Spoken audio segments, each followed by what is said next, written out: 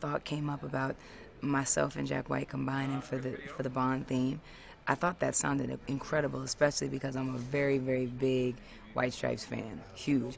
And I've always wanted us to collaborate. I thought that'd be so interesting and something different and unique to see our two styles collide.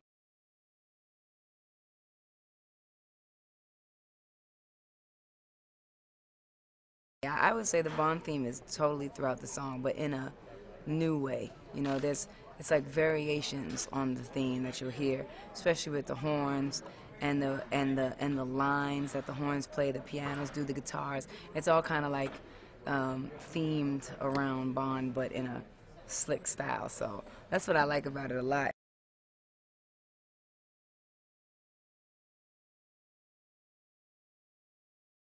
It is special to me to be a part of the Bond world. You know, it's like its own world. It's its own universe. You know, there's its own planet. There's Earth, there's Mars, there's Venus, there's Bond. so, so, you know, to be a part of that and join up with that is really incredible. And I have to say, you know, probably my favorite is Shirley Bassey. Her voice is like whew, power, super powerhouse. And so I love to be among that company.